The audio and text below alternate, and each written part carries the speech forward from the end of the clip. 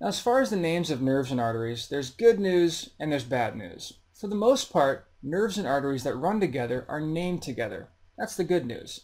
The bad news is that there are some exceptions, which we're going to cover now in the section on neurovascular pairing. What nerve and artery run through the axilla along the thorax? The long thoracic nerve and the lateral thoracic artery. Be sure not to get the long and the lateral confused here. Now, there are a couple different locations along the humerus where the neurovascular pairing is named differently. First, where is the surgical neck of the humerus?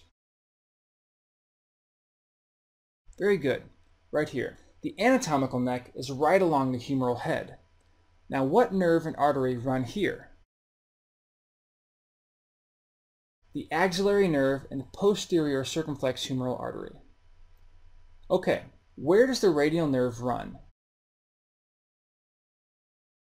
In the radial groove, at the midshaft of the humerus.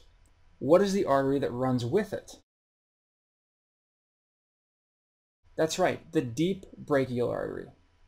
Okay, in the cubital fossa of the distal humerus, we have the median nerve. The median nerve runs with the brachial artery here.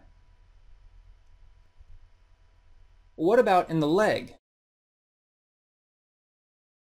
What nerve runs with the popliteal artery? That's right, the tibial nerve. As the tibial nerve extends distally and meets the ankle, what artery does it course with?